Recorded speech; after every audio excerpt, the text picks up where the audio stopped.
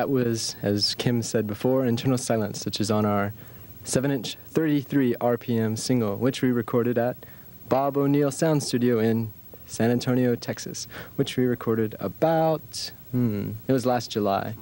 I guess something like... In the summer. Last summer. And since this is spring, I guess that was about 9 months ago. And I guess it came out in January. It took us a long time. And things like artwork. You find out when you're in a band, a lot more to do than you think. It's not all fun. It's a lot of work sometimes. I think Chris will tell you about that work. Yeah, well, we did the cover ourselves, all the artwork, and pretty much took care of all the layout and the production of the single itself, which isn't quite professional up to perfect standards of the big corporations, but for an original band, I think we do pretty well. I would urge everyone to buy it. I mean, San Antonio comes out with fewer original products, and I think it's good to support what comes out of San Antonio instead of always going after the big New York bands or the big LA bands and things. We're going to let Kim talk a little bit because she's our token girl member. And that's the only reason I get to talk. Yeah, absolutely. Tell us about your drum career.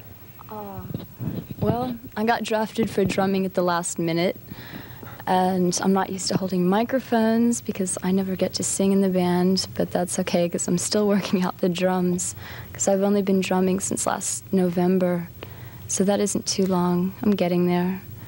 And right now I'm handling some things and connections with Houston because we've been playing around Texas, and we hope to play more around Texas, and hopefully we'll be getting at other places soon. We also have to send singles out to various radio stations in different parts of the country, so it's getting some airplay. We're not doing so bad on almost a national level. Yeah. Hey, Mark, what are you doing poking that in Rick's ear? Would you like to talk now? Sure. Okay, here, Mark. Mark can introduce the next song. This is called The Hill. It's our best song.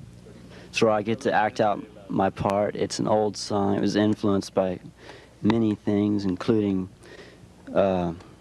rainstorms and electrical wires by Lynn Williams, who ruined us. I don't know what that means, but anyway, it's an interesting song. I want you to pay attention. Here it is.